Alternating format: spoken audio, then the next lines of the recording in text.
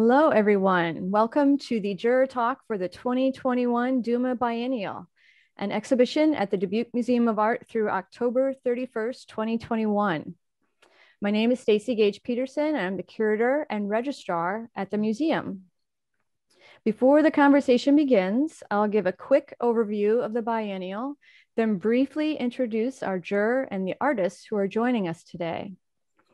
If you have any questions as we go along, please submit them using the Q&A feature. I'd like to begin by thanking our sponsors, Premier Bank, Humanities Iowa, and Grand River Medical Group. The 2021 DuMA Biennial would not be possible without their generous support. The DuMA Biennial is a juried exhibition open to artists in our region who are currently creating new work.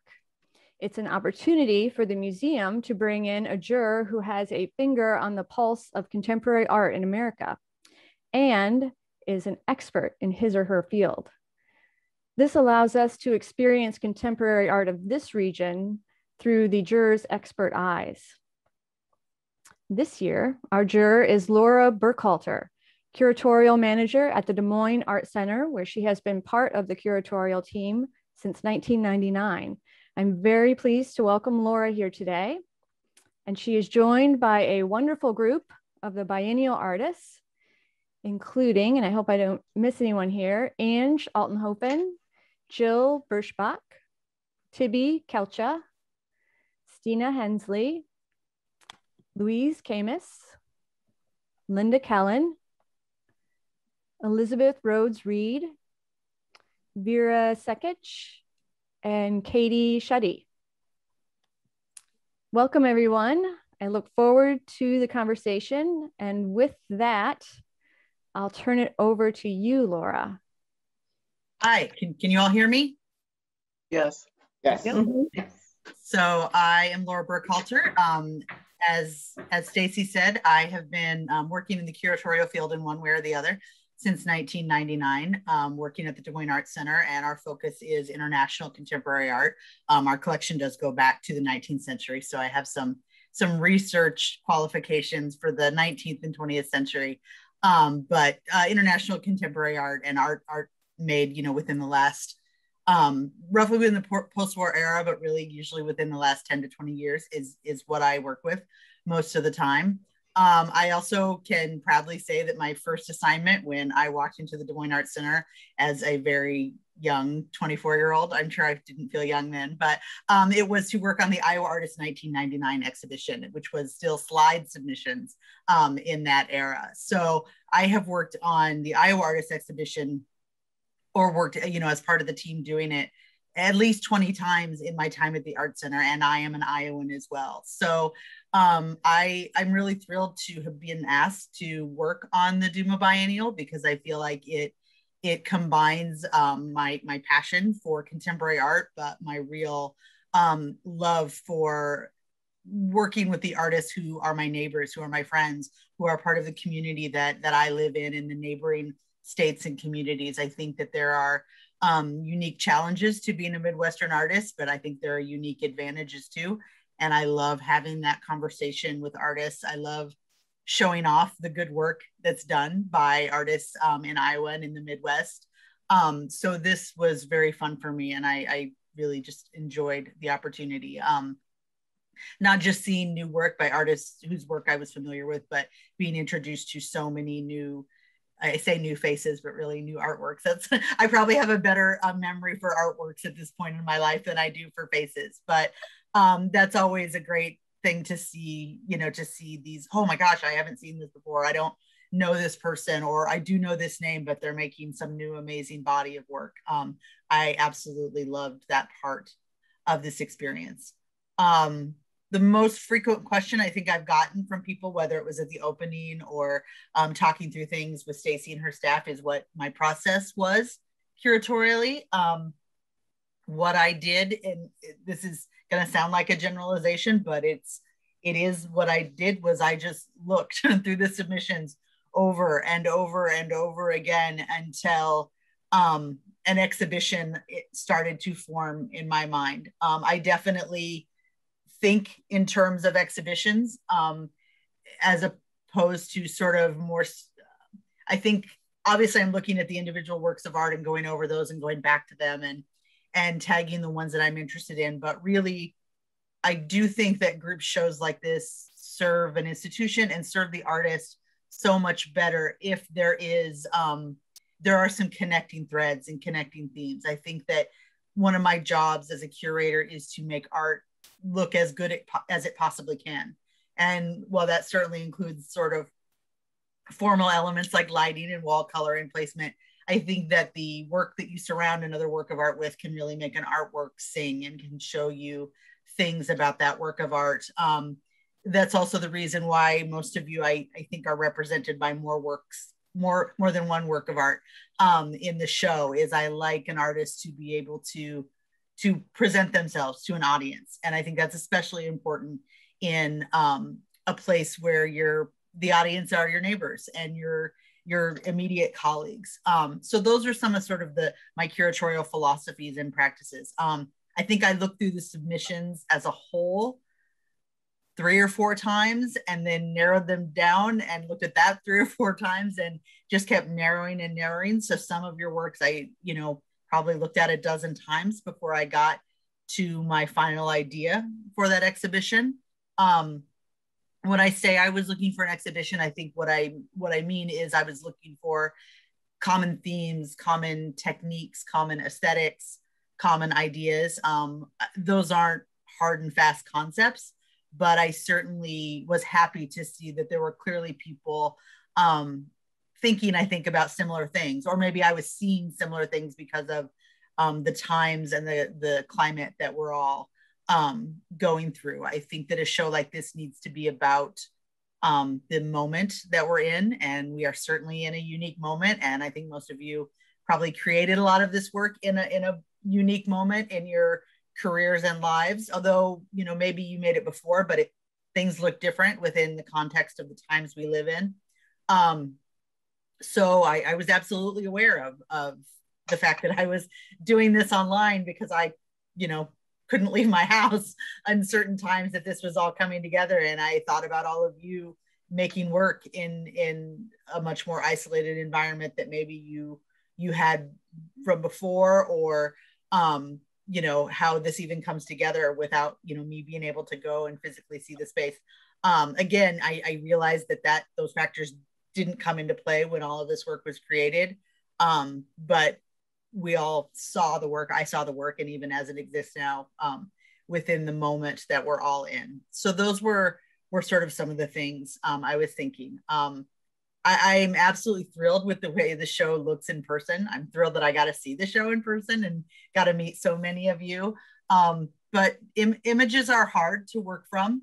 I think you all know, because you all make a wide variety of works, that some works photograph really well and some works don't, no matter what you do or sort of who you hire to take those pictures, that there's always something lost when you're not physically in front of a work and you can't see that 3-dimensionality of the texture of it, the color, the light.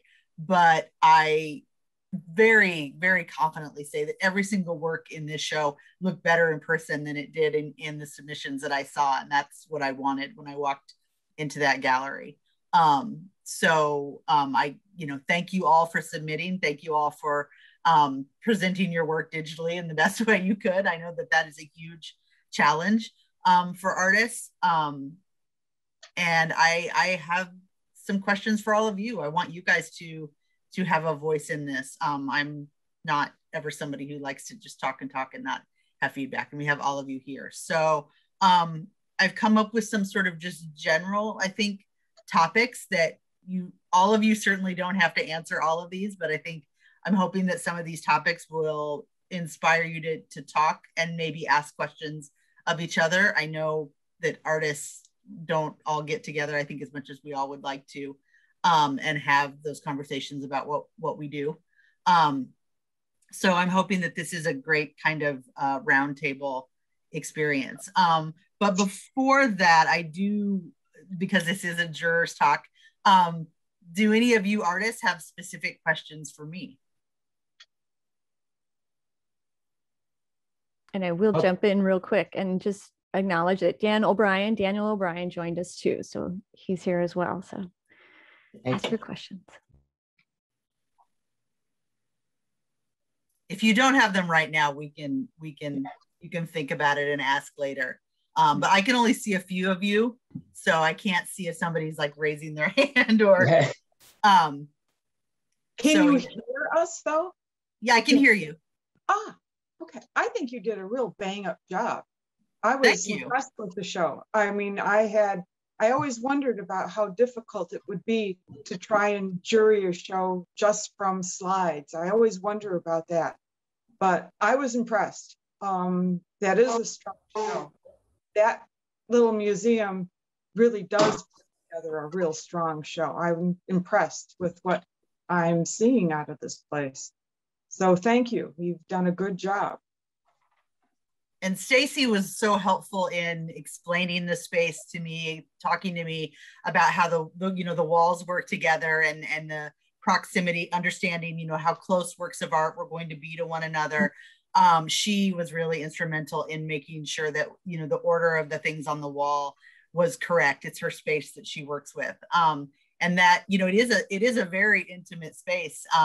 And a lot of you I'm attracted to work that takes up a lot of psychic space as well as physical space. And I think a lot of you that shows in my selections. And so I'm happy that everything is playing well together in the space when I actually got to walk into the gallery.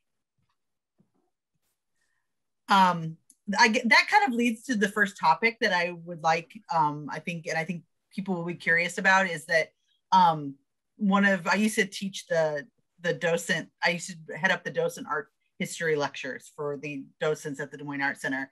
And we always talk a lot about materials. And there's a quote that actually comes from a museum education book, but it's not everything is art, but everything is art materials. And we start a whole series of lectures on that quote. And I love that we live in a time where everything is art materials, but I think that means that artists, if you can choose anything, what you choose then is very deliberate, that it's very probably your materials, you maybe went through, various phases to get to the materials that you love because you have so many options. So does anyone sort of want to talk about their relationship with the media that they use and how it informs their work overall?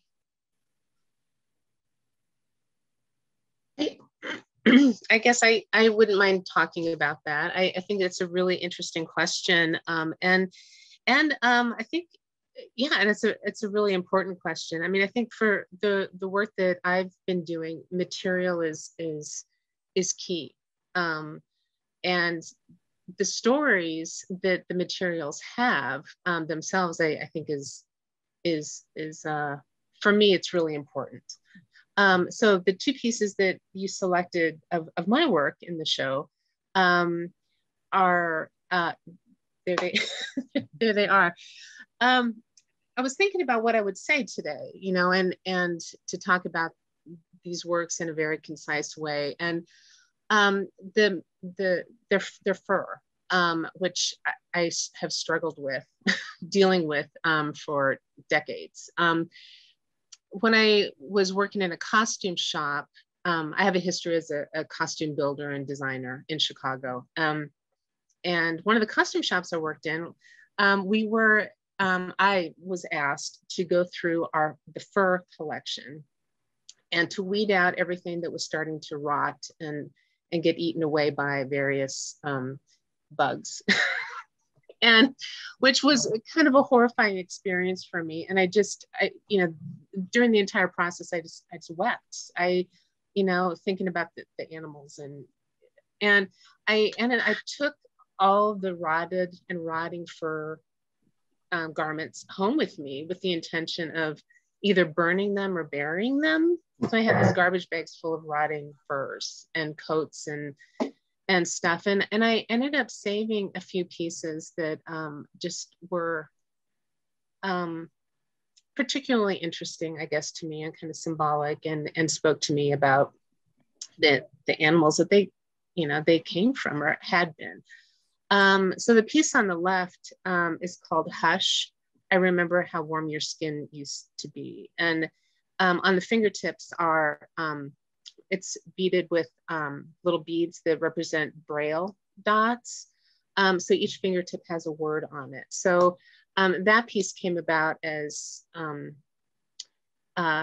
last summer, I guess, when I was, and like the rest of us, we're all really struggling with, you know, distancing and isolation and not being able to touch. And tactility and touch is a really important aspect of my work. And it has to do with a diagnosis that I received right out of grad school, that I could, I had a degenerative eye condition where I could go blind. So I started studying Braille and thinking about my art as a tactile experience in addition to just a visual one. So so the mittens, yeah, were kind of referenced both the animal, a rabbit, that they came from, and the person who wore these gloves. These are the linings of gloves that have been turned inside out. But also that, yeah, our connection to other people and just how stricken everybody has been with, you know, loss and isolation over the past. I mean, things are obviously getting better now, and we can, you know, go to restaurants and hug our friends. But that idea that we could actually kill somebody that we loved because we kissed them or touched them or hugged them or shook their hand, or held their hand, was just really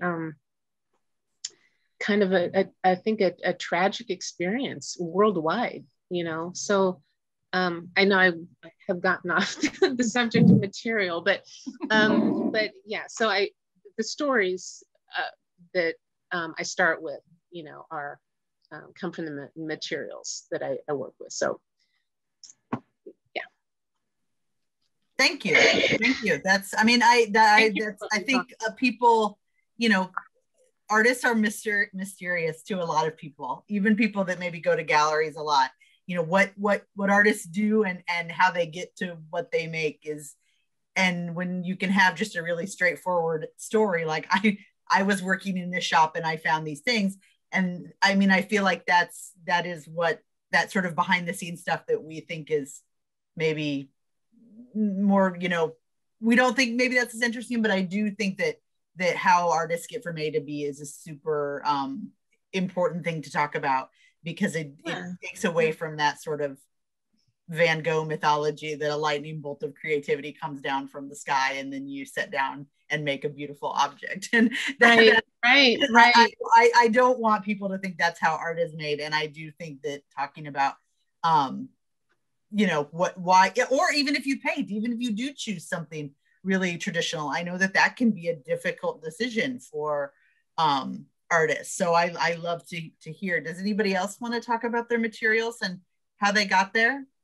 Yes, I'll talk about it, because I've always seen art from, everything is art to me, from the smallest thing. My studio is full of just things that I have collected, abject items.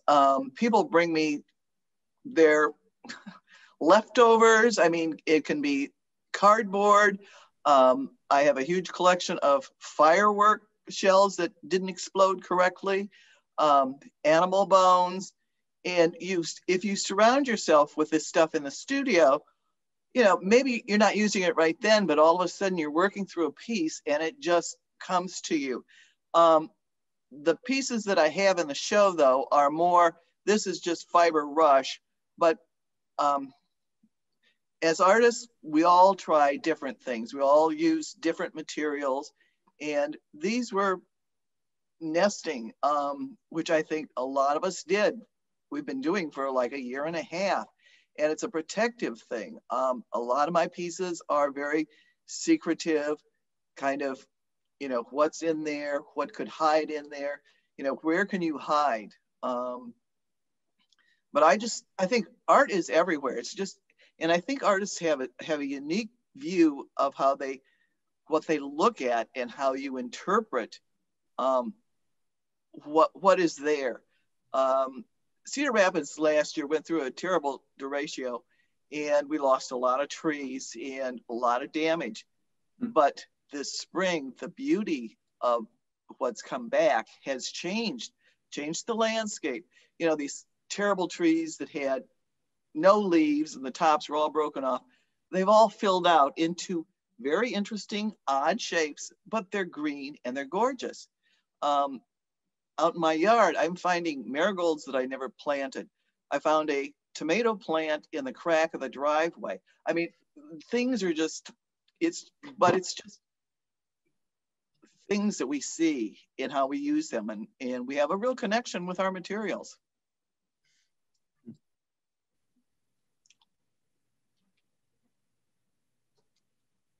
Anyone else want to take that one on before we move to the next one? I could talk a little bit about mine. Hi, Tibby. Hi, how are you? So, yeah, my materials are a little bit unusual. So, you know, my pieces in the show, and thank you for selecting them. They're really small, you know, contrary to your philosophy. So they're circuit boards and yarn, cotton yarn, pretty much embroidery on circuit boards with some electronic components thrown in.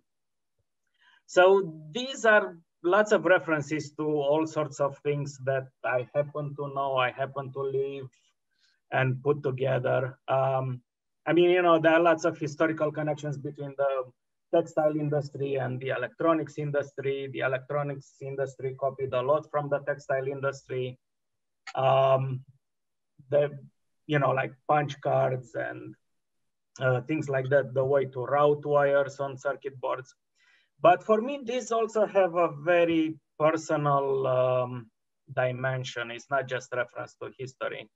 You know, I'm from Romania originally, and well, knowing how to do circuit boards and electronics kind of brought me to US. So that's the reason why I'm here. And I started making art after I came to US. So in a way, these are kind of celebrating the fact that I can make art here. You know, I don't know if I would have started making art in Romania. I have no clue. Probably not, but who knows? And then, you know, like what you see in the images are these textile patterns from, you know, like really old textile patterns from various books that I found, about 110-year-old books collected from throughout Romania. There are these traditional garments. And growing up, I had grandparents in a remote village in the mountains, and I would spend the summers there. And I still remember seeing people wearing this kind of traditional garments. It was a very traditional place. So for me, combining these things that are very new, electronic stuff that everyone has in their pockets, I'm turning them into objects of art, something that's very common. So for me, that's something very interesting. I'm combining also these very new technologies with some very old technologies like embroidery. And yeah, so for me, I was kind of thinking of all these things. I started making this during the pandemic, and it was kind of a period of reflection of, you know, how did I end up here, you know, in this place at this time? And, you know, did you know how to embroider, or did you teach yourself when you started this project? I taught myself how to do it.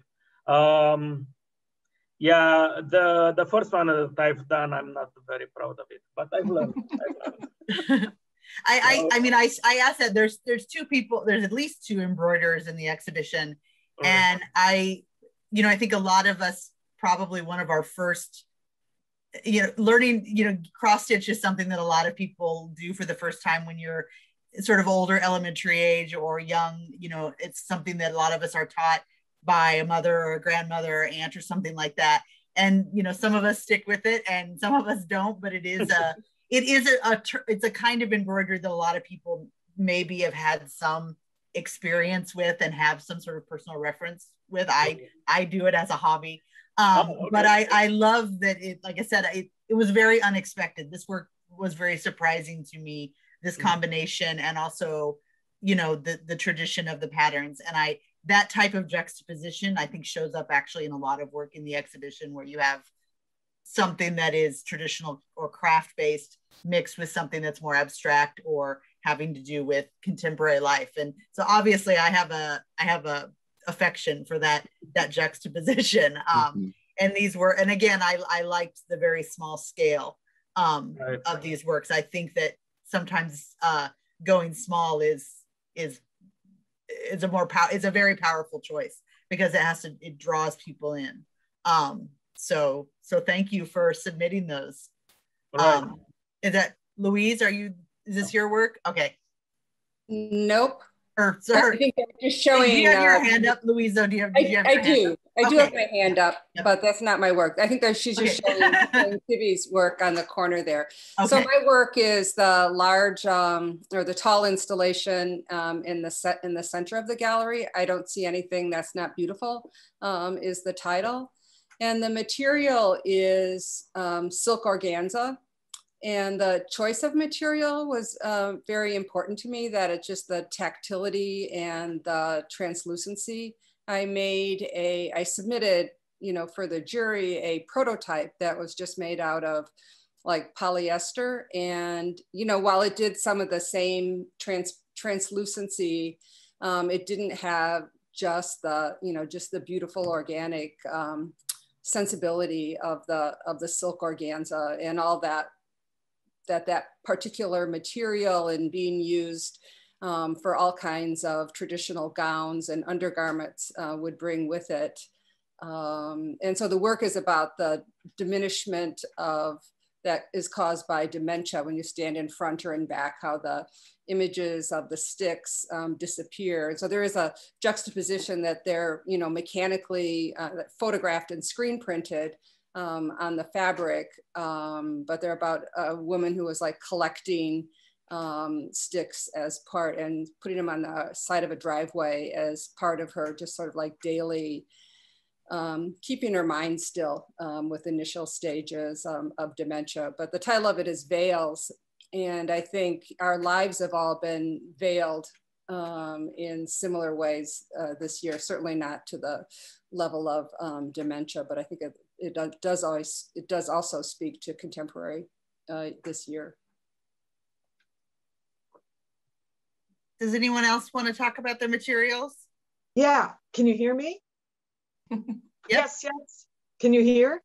Yes. Mm-hmm. All right. Okay. I needed something because of the virus, we had to learn a new way of being. You can't get close to somebody, you had to wash your hands, you have to spray alcohol in the car, you don't want to be in a crowded space. There's like all these new habits we had to do. The isolation didn't bother me. You know, the solitude is fabulous, but I wound up finding myself standing in the window, just staring. I could stand there for like 40 minutes. I needed something to focus on. So the wood blocks and the metal work are the two things that I can do that forces concentration.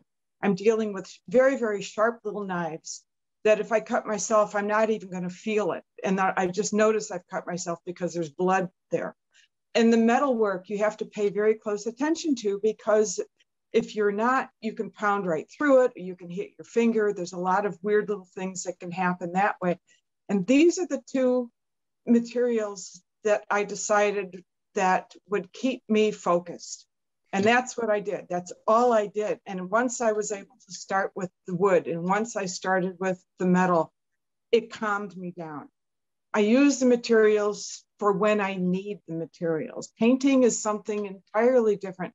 It's a different kind of beast. When I paint, I'm actually relaxed. It's the type of thing that you're entering a different kind of world than the wood blocks or the metal. The metal is a little freer. The wood blocks, that one, Little Head, that one I sort of began to draw, but I was so frustrated and it was so bizarre, and I had some family stuff going on that I caught myself doodling with the pencil when I'm on the phone. Everybody does it. Little circles, little squares, coloring in little squares. all that kind of stuff, I thought, well, let's just sharpen the knives and see what happens. So that wood block is very different than a lot of the other wood blocks that I do. The same thing sort of with the swamp, because the longer it went on, if I had to listen to any kind of news, any more bad information that came, there wound up being another fish. That swamp got populated much more than I sort of expected it to. I think I kept cutting until there wasn't any more space to cut. But those two things they surprised me. I've got blocks that are that size. I need bigger blocks now, I think.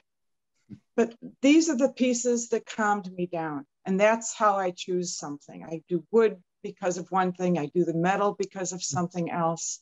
And painting, yes, I draw. Lately, I've been doing a lot of drawing.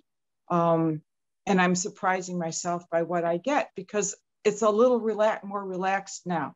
It's more colorful.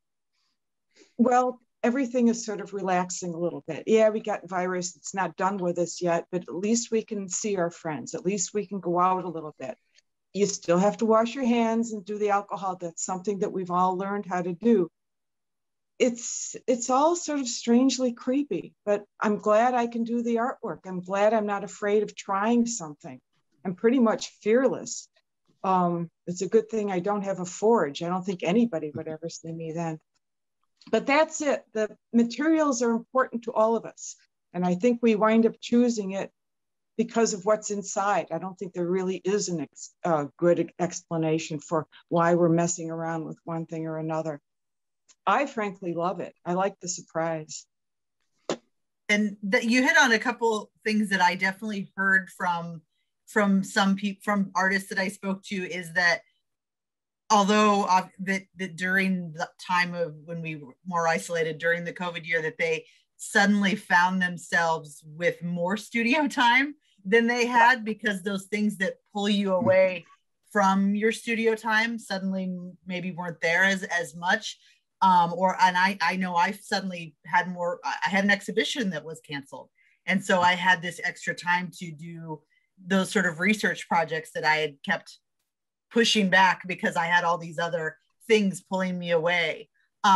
Did any of you feel like obviously then that leads to, I think, experimentation or working on something that was maybe more labor intensive than the type of work you've done in the past.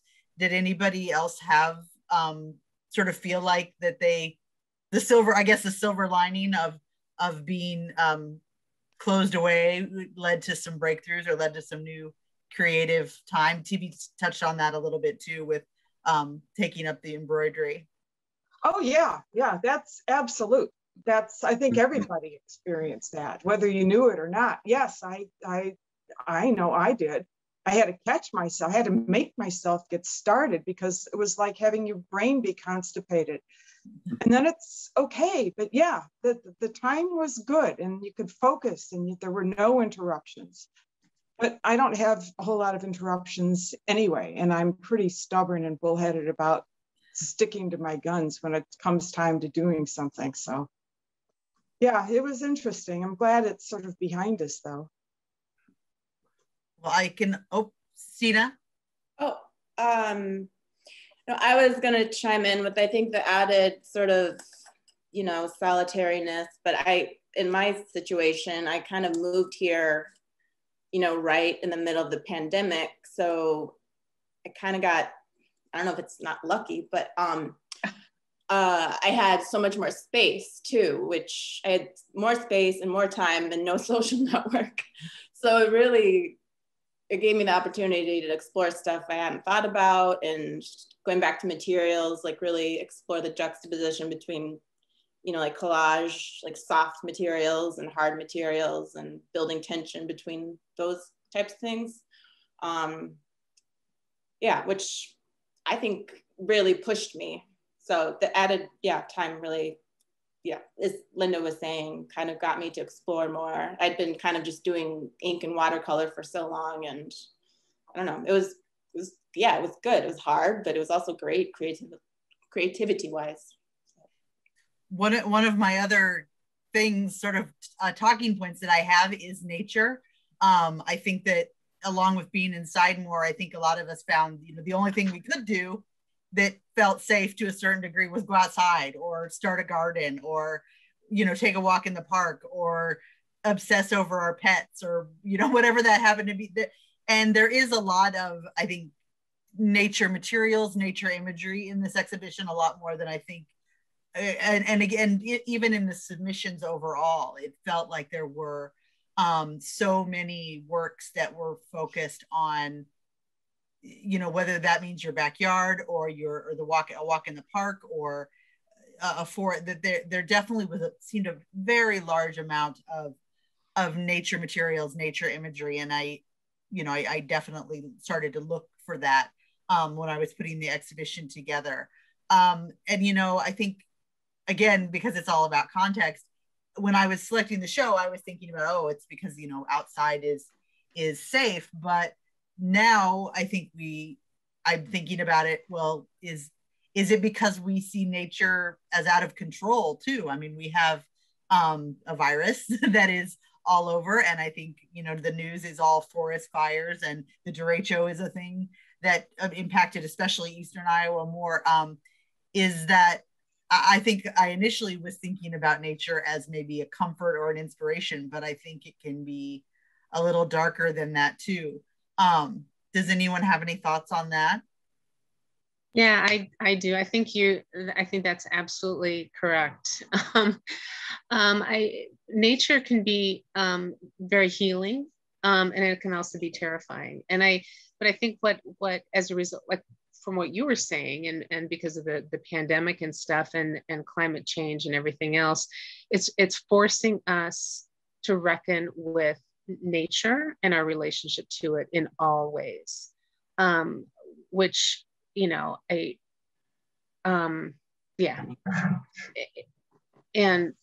can't hide from it anymore. We can't walk away from it anymore. We can't abuse it anymore. I think, and I think some of the work that combines technology and nature is particularly interesting to me. That we have to find a balance between those two things. Moving ahead with medicine and technology that will help us live healthier lives, and still, taking care of our environment and our planet and the other creatures that live here with us, and plants and neighbors. So, yeah, I think in a way, I think that the pandemic has been good for us. Somebody mentioned the silver lining to the pandemic, and I think is that we're a global community. I was one of those people that actually had to keep working outside of my house during the pandemic. I'm a librarian. So it was stressful. It was a very stressful period. And I was quarantined 3 times. So yeah, which that story is not unusual. I think there's, many people that really struggled with, in all different ways. So I think it's forced us to really come together, I agree. We all talk about our, I was able to work from home, but my partner was not. Yeah. So I was not ever as worried for myself as I was for him. And then, everybody's circumstances is different, and everyone's family connections are different, and everyone's perceived, there's so many, I think that we all really saw ourselves relative to others in a different way. And especially, working in, I'm not an artist, but I work in a museum, and the museum, even thinking about, when the museum closed and reopened, I think I even thought about, well, what is the place of art in all of this? What is the place of people not just making art, but experiencing art? And I definitely had my own little existential crisis about, is what I do important, and is the place where I work, when we did reopen, it was wonderful to see people come back and say, even if they just said, I'm just so happy to not be in my house anymore and in another, a place that's calming or a place where you're looking at something different. It felt good. But I think the shift in thinking and in creativity, I feel like the art, you got a lot of this art that was actually made either, during the early stages of COVID or right before. I'm very curious to see what you all will make next and what the art world at large, will sort of how we'll grapple with all of this. I think there's some really, interesting work that's going to come about it. And even something like the derecho, it kind of, I had to explain to someone what it was and what happened, someone who isn't a Midwesterner. And I just, there was so much chaos going on, and then this extra chaos happened. And then, the idea that could happen again, it is something that I don't feel like I maybe process as much as I should, because it wasn't quite as bad here. But in my subsequent trips to Eastern Iowa, really being confronted with the devastation that those of you who live farther east than I do, I haven't fully considered that, but I do think it is, again, something we're going to see more impact from. I have a quick comment to make to kind of circle back to this whole notion of time, and we're talking about structure versus chaos and having schedules and things. I personally, I had a really tough time with all the extra time that I had, because that was one thing that for so many years, I had children, I had other responsibilities, and studio time was something I always had to kind of, wedge into my day, right? There had to be a very specific time in which I did this. And it was such precious time. And I remember I would open the door and be like, okay, I've got 2.5 hours. I've got to be productive. And my brain was like on, instantaneously. And when this pandemic hit and all of a sudden everything, and my kids are grown, and everything just sort of, I don't know what, it just like, it evaporated, right? Our schedules did. And like you said, there's so much uncertainty. There's chaos from the weather. There's, all kinds of stuff going on in DC. There's civil, there are protests, like everything's happening all at once. And I just felt like my whole, and I'm, a creature of habit. So it's like everything became upended, suddenly all at once. And for me, I guess, it was just such a struggle to find a way to make sense of my day and to find, those opportunities in which to work. And it's almost like it became a lifeline, to carve out that time in which to work. And I saw it happening in my work too, where like the work became a little more orderly. It became a little more structured. It started to respond to the fact that, there's all this stuff going on, obviously, and there's so much fragility and, ultimately entropy is taking us all down. But yet, I feel like I need to resist, so it was a matter of just kind of keeping everything balanced, but feeling like at any minute, it's all going to tumble down, fall apart. So I think, the work sort of started to, exist on that precipice, or sort of that little like fulcrum between the chaos and the order. And like I said, it was really kind of, it was an essential lifeline to have that opportunity. So yeah, to me, like having all that time, I think precipitated in some ways an existential crisis. I mean, that's actually a really good segue to the last point I wanted to ask you all about, which is labor and work. I think another thing that audiences maybe don't understand, that art is work, it's labor. Whether you get paid for it or not, you should be. And it is, I think, especially hard for parents and women and caregivers to, if you aren't an artist, well, whether you're an artist full-time or not, many of you have other jobs that may be art related and may not be.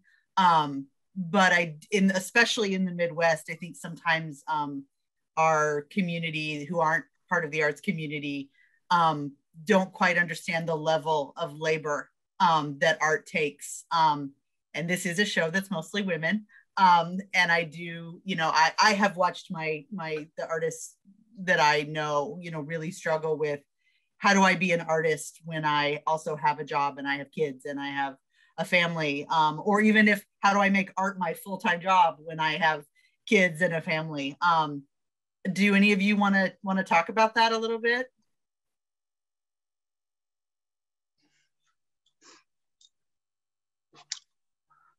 Nobody? Usually this is a hot topic. But I do, like I said, I think it goes a little bit with the sort of, you know, what do artists do all day mystery that I think a lot of people have.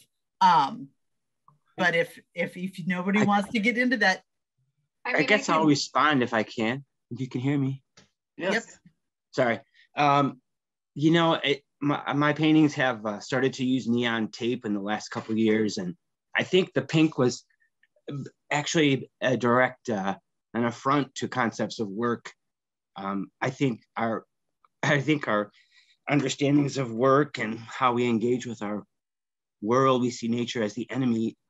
These are the reasons we have pandemics, and so pink is to remind us that, you know, utility is not our only function in life. And I think that I actually have started just this year to try to remove the word works of art from my vocabulary, because it basically tries to balance a scale that was made by people who are destroying the planet. And I'm not really an activist. I'm just kind of trying to frame the argument. But I think that, and I'm just sort of grappling with how I'm able to understand these. I think that, Laura, you made a really insightful statement about these being behind some of us in months where we are starting to maybe even understand them ourselves. And I think that in me trying to remove the word works of art,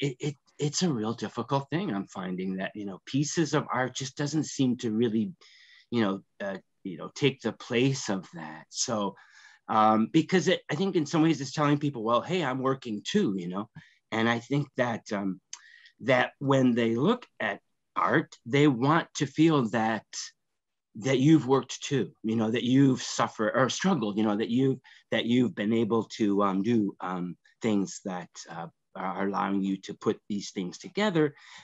But it's hard for them to look at the pink and think that, you know, you can have a bit of happiness in your life while you do things. That color can be an explosive experience. The Amish are known for more of a conservative lifestyle, and yet if you look at the Amish quilts, they just abound with risky color. And I think that maybe these are ways even for them to sort of let parts of themselves out that are kept under wraps. And I think the pandemic told me the wraps come off, because I'm tired of listening to the people who are telling us, that works of art have to have function. See, I said it again. It's ingrained in our speech. So thanks, Laura. I'm glad you brought up the color pink. I kind of noticed, but actually somebody mentioned to me at the opening that there was a lot of pink in this exhibition. And I'll say it's personally because I like the color pink, but I do agree that pink is one of those colors that it's hard to be ambivalent about.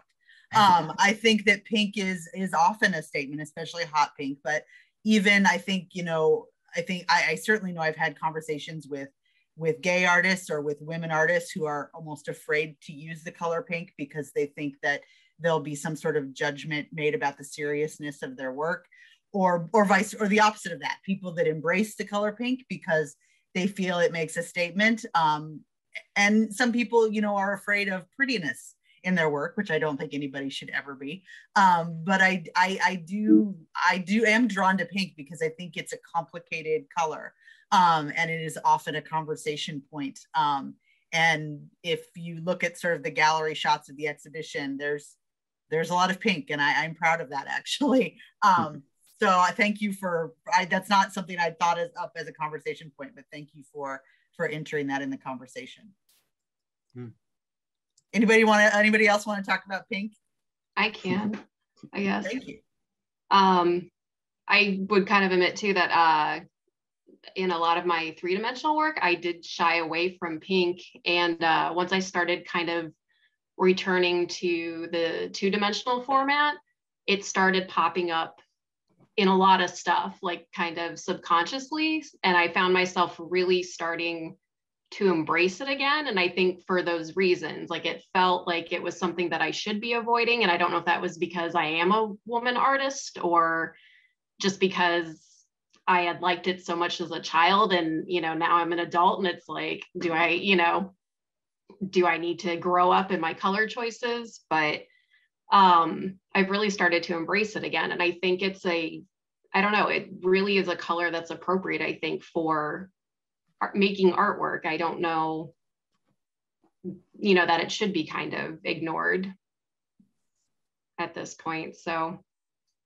and I think some of I don't know if the pandemic had something to do with that too, just with the color choices. It feels like people were kind of, at least for me, the vibrancy to kind of add, you know, a spark of vibrancy or, you know, just animation to what you're taking in with everything that was going on, especially when you're stuck in a house and it can get pretty drab very quickly. Yeah, I think we're going to see a lot of vibrancy or art that is exuberant in some way, whether that's scale, whether that's materials, colors. I do think that people are feeling cooped up and also feeling angry and feeling confused. And I think that, you know, those aren't expressing those things don't tend to lend themselves to subtlety. But I'm not really a fan of subtle art. So I'm looking forward to that. I like art that is very, messy is the wrong word, but I have, I guess, sort of Baroque taste in art, and curatorial work is sometimes subjective. I mean, I think this exhibition, somebody at the opening said that it was all very tactile, and I think I do find things that you want to touch to be appealing, and I think there's a lot of that in that exhibition of fabrics, of materials that maybe were in our home but have been transformed by you artists in some way. And even the traditional sort of paintings in 2D works have a thickness and a texture and a visual richness to them. And that's definitely something I find appealing. And again, I think can be comforting in this time where we've been sort of in our own houses, in our own heads, trying to process all this information coming at us from the news, the weather, the world. I do think that there's, I think that some of that, the art in the show expresses that. Stacy, where are we on time? We're good on time. I Okay. do want to make sure that Jill gets a chance to speak because we haven't heard from her yet. I can't see. Go ahead. Oh, can you hear me? Yes. Yeah. Okay. Actually, when you started mentioning pink, I was like, oh, that's me. Yeah, I do ceramics, and there are a few. I'm in the Chicago area. There are a few places that have ceramics art centers, and a while ago, someone had told me, oh, at Lil Street they have this pink glaze or slip, and everyone said, oh, you can't use that because that's not a serious color or something. And I was just like, well, that should be a giant green light to use it. If somebody says that to you, they are lying. Yeah. And I was just like, screw that. Like, that's I'm gonna put pink on everything. But in my pieces, I feel like they look like fleshy. Like, I like the pink with some of the other kind of lighter reds because it has sort of like a bodily reference to it. And also, in a way, some of these remind me of like if the inside of your body, in a way, if the skin wasn't there, it's like muscles or fluids. But I like the pink, for me, is like a reference to like flesh and form. And it's just kind of, I mean, and I've always sort of been like, not a contrarian, but I grew up as the only girl in a family with 3 brothers. And so being feminine or female was always sort of less than, in a way, like you're like the weak person or whatever. But I feel like going to something like using pink is like and making something that's kind of big and textural, and it's like kind of in your face, and like, see, this is strong, this is not frail and weak. I something that I have been thinking about myself, and other curators, other writers, is how much we are often indoctrinated to the things that little girls like are somehow not as important and somehow not as serious, and how we often internalize that. And this pink conversation is an example of that. But even, the softness, there's a lot of soft work in this exhibition, work that is fabric or is touchable or is stuffed, and that, that soft is somehow weak, or that something comforting or something playful is not serious. And I've been actually really trying to not just think about new work that I'm seeing being made, but even going back and looking at examples from art history of artists who were not taken as seriously because they made things that were just they made things that were girly or soft or playful or childlike, and that somehow that's not as acceptable as other things. And it's been really helpful to me to sort of examine my own sort of biases against things like pink, but even sort of others, even subject matters can fall into that category. And I think it sometimes when we're, we forget to sort of look at our own sort of tastes and things and think, well, why do I think that? Or why do I, why would someone say a color is not serious? It doesn't make any sense when you just sort of lay it out. But I think we get faced with those things every day in the decisions we make, from everything to food to decor to art. So I love that so many of you in this group were really taking chances with that kind of imagery or materials or colors, or things like that. Stacey, do we have any questions from the group, or sorry, not the Facebook Live group or the attendees? Facebook Live, I don't know. We'll check with Danielle on that, but I do have one submitted question that came in about locally, Dubuque has a strong tradition of realist painting. Do you see, and this is for you, I think, Laura, do you see a place for realist works in contemporary art? And if so, what interests you in realist art today? I mean, I see a place for everything in contemporary art. If somebody is making it, it's contemporary art. There's not some like contemporary art section and then things that get left out. If a contemporary human is making this a type of work, it's contemporary art.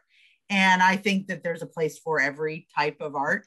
I try to examine art that I look at. I try to, I'm looking for technique. I'm looking for content, and I'm looking for the artist's voice. And all works of art, everything that I chose for this show, I felt like I was seeing something interesting in all of those three aspects. Now, sometimes, those levels different in any piece of work. Maybe somebody's got great content, but their technique isn't as amazing as the next.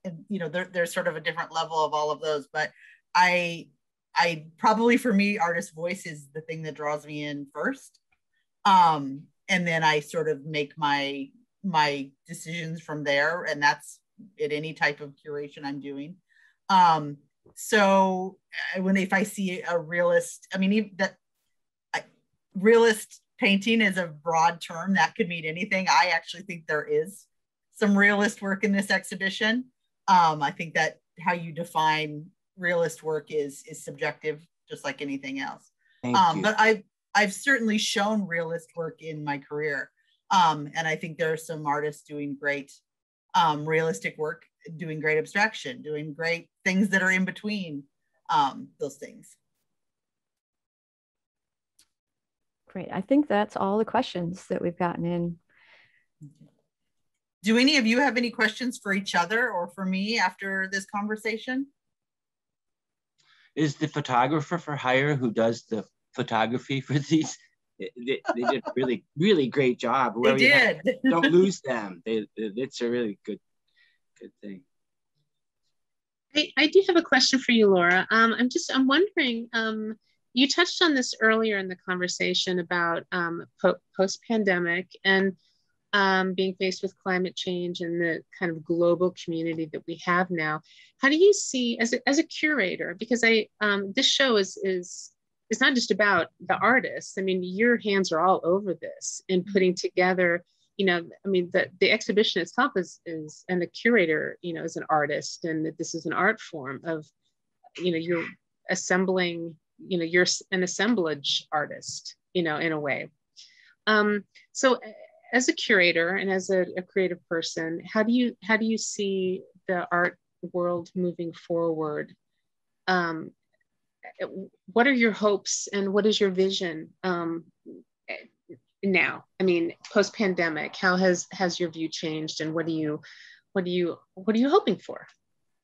I mean, in the last few years, even sort of pre-pandemic, but really, you know, I'd say the last, the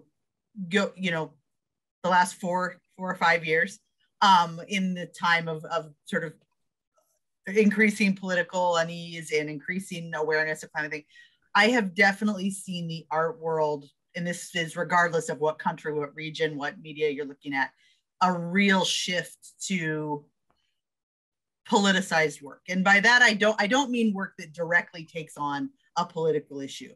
I mean work that is making a strong statement about who the artist is and how they see their place in society and what they see as the responsibility of an artist in that world.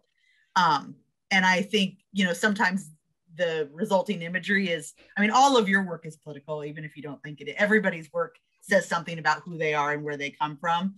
But I see artists really leaning into that and taking stances, and also taking stances about, you know, what kind of institutions they show their work in, making sure they're paid if they do something in the public, you know, fighting for fair pay if they do a mural for a business or things like that. Those are the conversations that I find myself having far more in the last few years, and this COVID year has just cranked that up even higher. So I think that as a curator, that means I have to be aware of those issues that our artists are interested in, aware of the way they see themselves professionally and as members of society. And I need to be responsible in my own, you know, that there's an accountability to institutions and curators that maybe wasn't there 10 years ago or 15 years ago. I like it. Not every institution and curator does. I like those types of difficult conversations and difficult work. But there's not a lot of people right now who are painting pretty pictures and not delving deeper into them. And that doesn't mean that that's not a value judgment. There's always a place for that, but those are the conversations that I'm hearing no matter where I go, whether it's to the coffee shop here in Des Moines or to a gallery in New York, or, you know, an artist I'm working with now that's, you know, happens to show internationally and live in Las Vegas. So I think that's going to be what the next few years look like. And I want people to be up for the challenge of difficult conversations. But I know that, you know, it's always a pendulum. So that means, you know, maybe in 10 years, we'll all be back to talking about formal compositions and color and things that are more introspective. So yeah, that's the type of conversations that I find myself in the most now, and the type of art that I am drawn to. And I know that that's the other thing, and that this is kind of a caveat, is that's not for everybody. That's not what everybody wants out of an experience when they go to an art gallery or an art museum. And even the acknowledgement of that, that's okay too. Like, that's a conversation that I think, you know, I think a lot of museums and people who go to museums, they feel the pressure to like walk in and love and appreciate everything they see. Being more open about the fact that, you know, when you walk into a show, maybe not all the art is for you, and that's okay. Like, even that conversation is one I've had more in the last few years than in other years. So I think that sort of, you know, finding curators and museums and galleries are finding their place in the world in the same way that artists are, and seeing how that, you know, ties into the big picture, not being siloed away.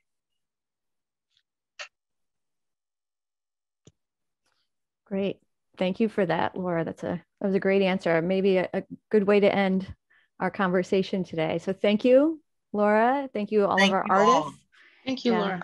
Thank you, Stacy. Thank you. This has been great. Great. A reminder for everyone that the Biennial is open until October 31st, and you can always visit the exhibition online at dbqart.org, where you can find information about all of the artists in the exhibition, and you can listen to some audio guides by many of the artists. Thank you for tuning in, and goodbye for now.